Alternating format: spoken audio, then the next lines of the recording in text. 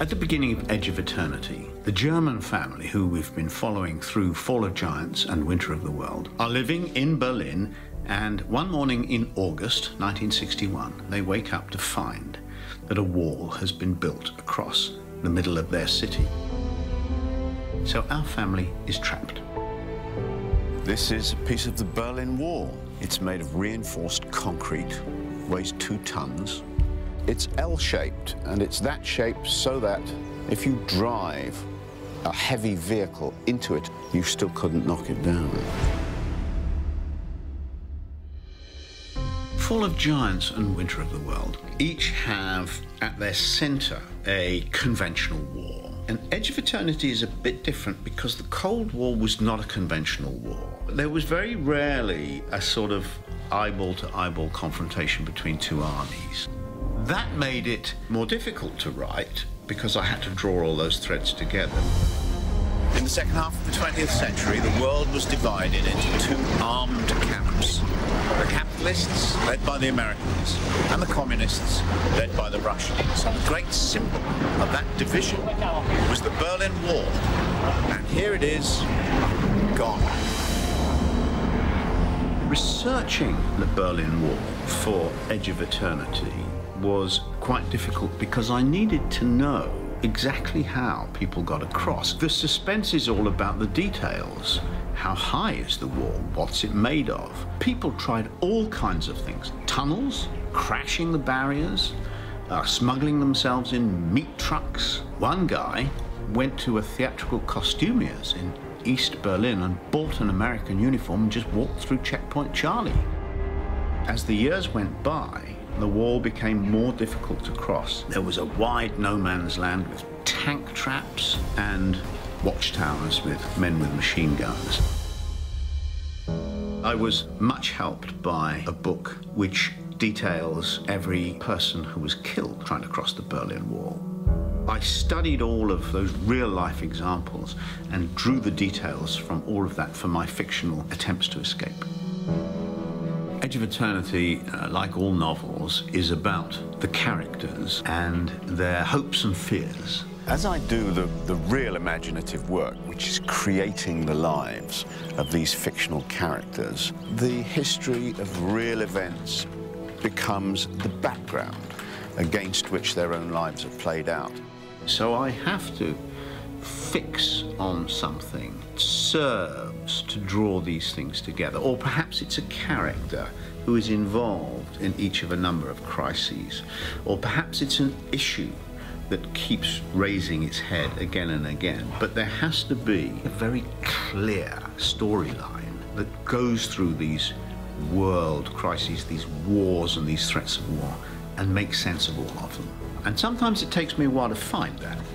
It happens all the time that I have an idea for a way in which the story can develop, and I find that that just can't happen because it conflicts with real events at the time. And I just have to accept that. It's occasionally infuriating, but I think on balance, much better not to violate history, much better to be able to say to the reader, what you read of history in this novel is true history. East Germany was a strongly repressed country. The secret police, which was called the Stasi, was the most extensive secret police force ever. For example, the Nazis had about 1 informer for every 2,000 members of the population. The Stasi had 1 informer for every 60. This meant that everybody in East Germany knew that just about everything they did was watched.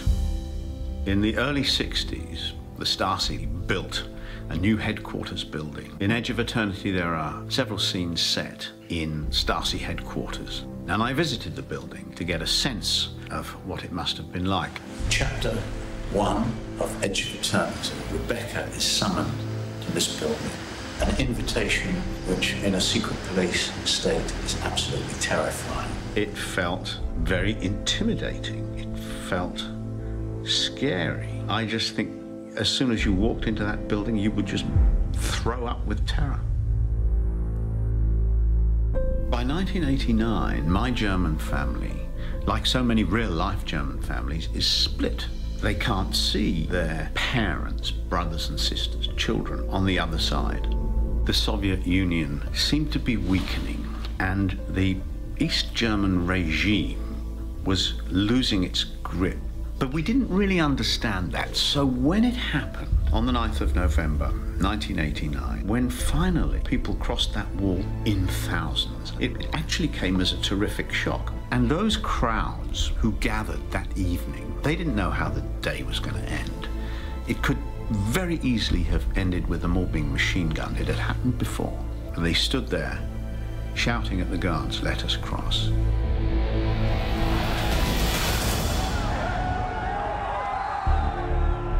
The fall of the wall symbolized the end of the Cold War, this terrible period when the two armed camps of the world were sort of nose to nose with their nuclear bombs in their hands.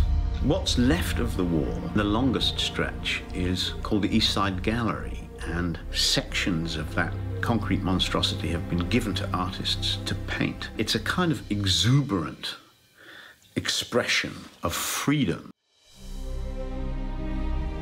This was given to me as a gift on my 65th birthday by my German publishers, Lübbe, because the wall is such an important barrier in Edge of Eternity. It stops people doing what they want to do, and it symbolizes the repression of Eastern Europe. And it's been painted with the image from the cover of the German translation of Edge of Eternity. I've lived with this trilogy for 7 years, and it's actually been 7 years of pretty hard work because I underestimated the amount of time I needed. And I told people I'd write the trilogy in 7 years, and I should have said 9. So for much of the last 7 years, I've been working Saturdays and Sundays and working long hours because I didn't want to disappoint people. Because all these books are written by me. Grandad, you wrote a lot of books. Well, except that it's the same book in different languages. French and German and Dutch and Italian. Is it Russian? I think it's Russian. That's me when I was a bit younger when I wrote this book. Wasn't I handsome when I was a young man? I looked like a movie star, didn't I? A little bit weird. A little bit weird? Oh, okay. Well, this bookshelf contains one copy of every edition of each of my books. I look at it and I think this is how I've spent my life.